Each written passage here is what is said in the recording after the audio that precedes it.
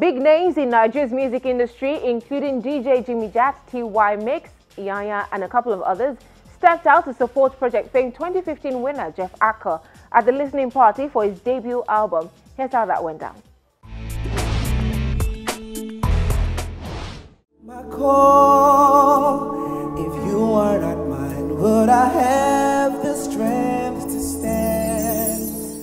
Following what many have described as a good introduction into the music industry in 2015 via the music reality talent show Project Fame, singer Jeff Akoh begins the second chapter in his musical career with the release of his debut album LOKOJA. If you like to go to Gold Coast for our name, if you like it on your heart to race, now your race. If you like to be my girl, you go stay. Here he hosts industry influencers as well as some of his supportive and well-established colleagues to listening sessions before the album hits mainstream stands. Fire.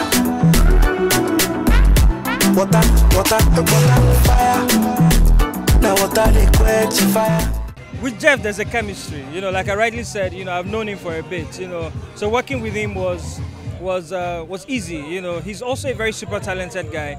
He's someone that all he needs is direction. Once you tell him what to do, he'll do it, and he'll do it very well, It was good. It was effortlessly. It was effortless, actually.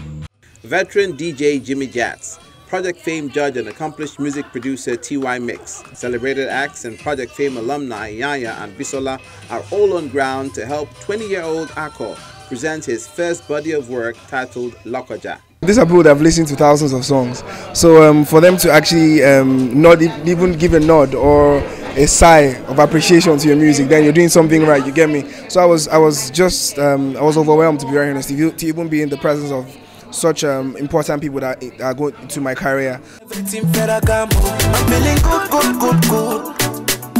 I'm a good boy. I want you. You are super girl. Born and raised in the federal capital city Abuja, Akoh has consistently sought a platform to share his music to the world.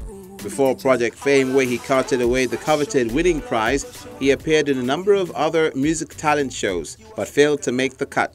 He also drew strength from earlier disappointments to keep forging ahead, and the result is this multi-genre body of work.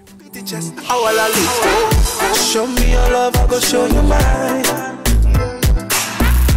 Give me your trust, I will give you mine. LOKOJA, Conference State, my music spreads out to different places, so it's simple logic. Conference, it meets is a meeting point, and a meeting point is where it spreads from there. You get me? So that's about it. My music appeals to different crowds, different places, different people. At a certain point, there are different songs that sound in different ways to you. So that's about it. That's why I called it LOKOJA. And I'm also from Kogi State. Big ups to Kogi State. So yeah, that's it.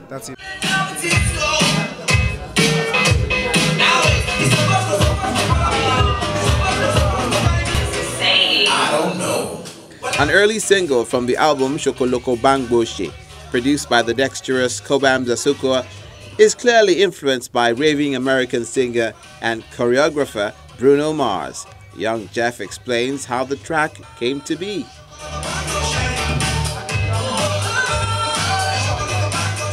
I was in the studio. Kobam said he wanted to make something crazy. He wanted to make something different. He wanted to merge different genres of music together. I was excited, and he made the beat, and we bounced on it, and it was great. So that's it. Yaya was the winner of the inaugural edition of the show, and he helps us understand what pressure Jeff might be going through at the moment. Tension, man. Just that tension, that pressure. Oh my God, are they gonna like it? Are they not gonna like it? Every musician has been there. The most important thing is he's humble, he's hardworking, and very gifted. So I'm sure he's with tempo. So he's the movement. So he's all right. In recent times, artists have shied away from recording albums as many believe its economic value has been diminished. Jimmy Jat, who has well over 2 decades of experience in the industry, insists there are still positives to following the vintage principle of hard copy albums. As an artist, you have to have documentation. That's what I believe. You put out singles, that's one song here and there. you need a body of work. You know, we need to be able to get a hold of. I think as an artist, you must always aspire to look beyond just that immediate commercial value. And what singles give you is just immediate commercial value in terms of, okay, your single can blow like they say, but it blows and then the light goes off and the single is dead. But if you make an album, there's a body of work, that's what your kids are going to get. That's what your great-grandchildren are going to see and say, my dad was once part of this. Your love and your touch, no part to